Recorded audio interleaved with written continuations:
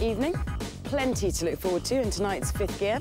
For starters, we'll be crashing this into this. And why we're going to do that? Well, I'll tell you in a few seconds. Other delights tonight are touring car star and guest presenter Jason Plato, making mischief in the new Ferrari flagship, the 612 Scaglietti. While I'll be finding out what's fastest, Citroën C2 GT or Ford Sport Car. And you can win the winner in our latest Fifth Gear competition. But first, here's something to think about.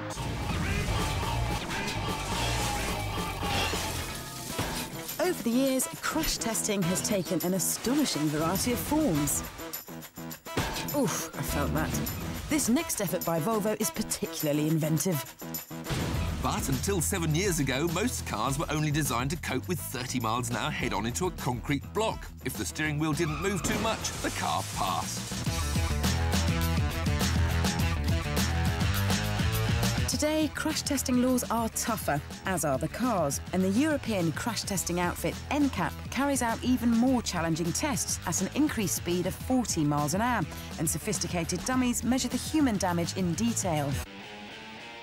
The better a car does, the more stars it gets, with the maximum being 5. And, as they say, safety saves lives.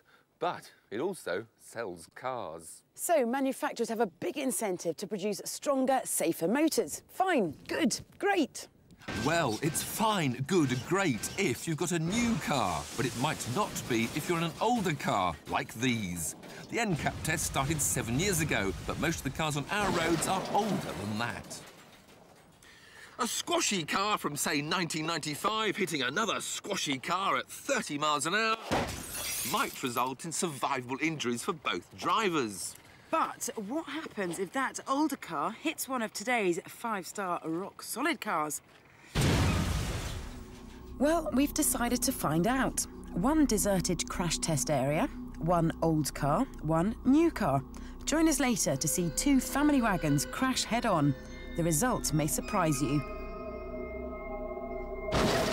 We've decided to find out what happens when an old car meets a new car. We want to find out what a top 5-star safety rating means for the people in here.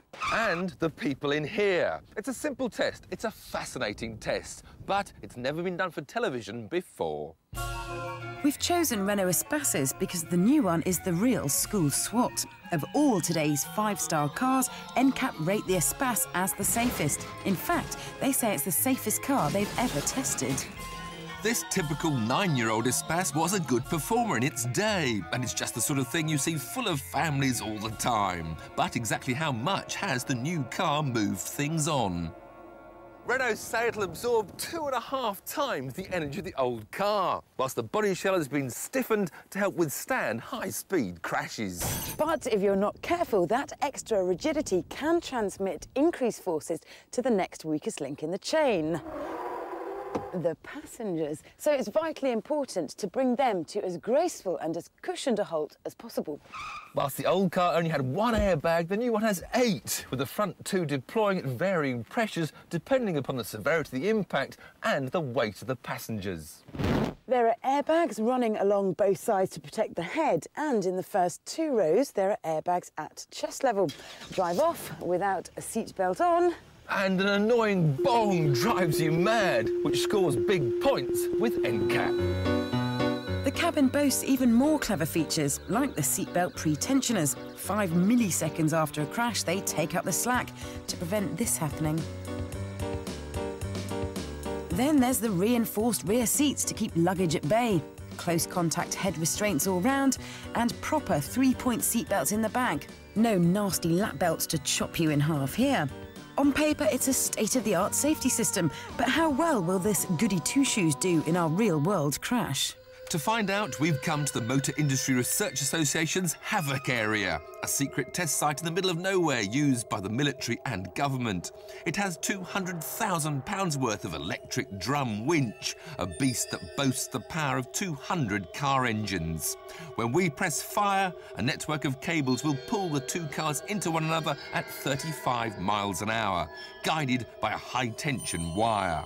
We're lining them up for the collision the NCAP test is designed to replicate. Driver's side to driver's side, just like a real-life head-on smash. In the cabin are a right pair of dummies. Meet Tiffy and Vic, our stunt stand-ins. Worth £100,000 each, they're wired up to record the G-forces on every part of their bodies. Time to make your predictions and place your bets. Do you still think they don't make them like they used to, and the new car will tear like tissue? Or do you think the new car will demolish the old one? Perhaps you're sceptical and think that the 5 stars are just a marketing ploy and both cars will perform similarly. Well, don't blink and you won't miss it.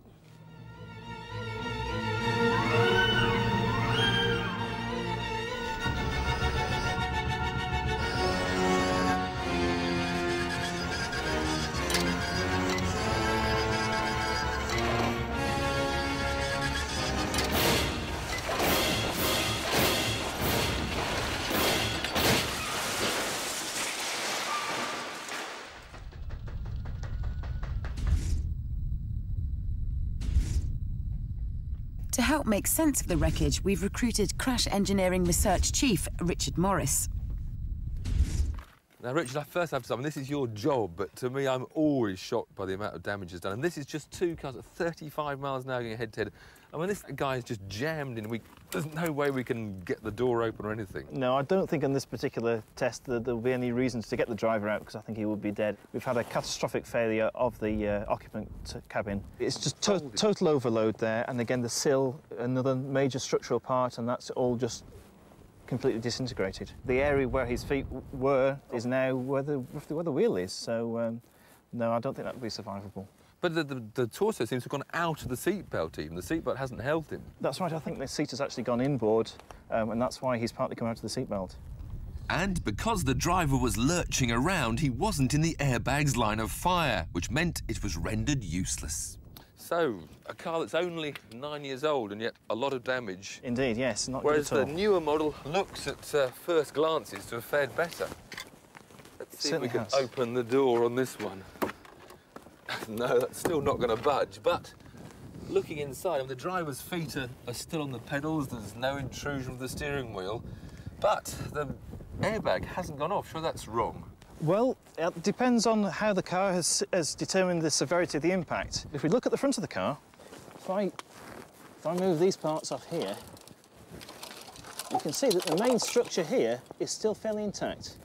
We've had a little bit of deformation up here. And that's a designed crumple zone. It is, yes. You can see the features to allow it to crush there. So we believe that the car has decided that this was not a severe enough impact to fire the airbags.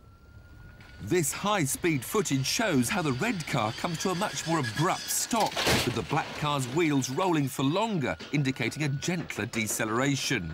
All the new Espace felt it had to do to protect its occupants was fire the seatbelt pre-tensioners, evidenced by the cracked plastic at the anchor point and mild chafing on the belt itself.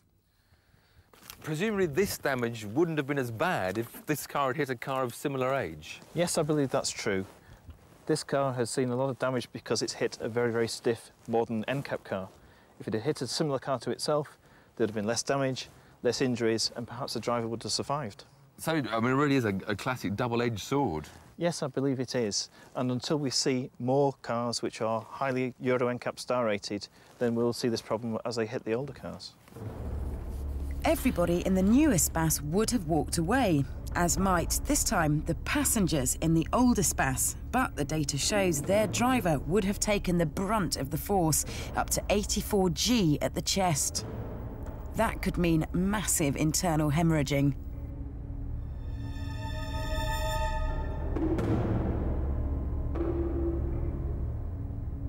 The driver's legs would probably have been seriously fractured, with the thigh bones being pushed back through the buttocks. Blood loss would have been enormous, and with access to the lower legs being so restricted, the emergency services would have taken 30 to 40 minutes to extract him. Survival was highly unlikely, and remember, all this at just 35 miles an hour. If that's got you concerned that you can't afford a safe car, then don't worry. A highly rated car in the right size for you may be cheaper than you think. 5-star cars start at around £5,500 for a second-hand Renault Laguna, and there's a whole host of cheaper 4-star cars that will stand a crash much better than that oh-so-tempting old banger you've got your eye on. The Euro NCAP website has all the ratings, and if you need any more motivation to go there, just remember this.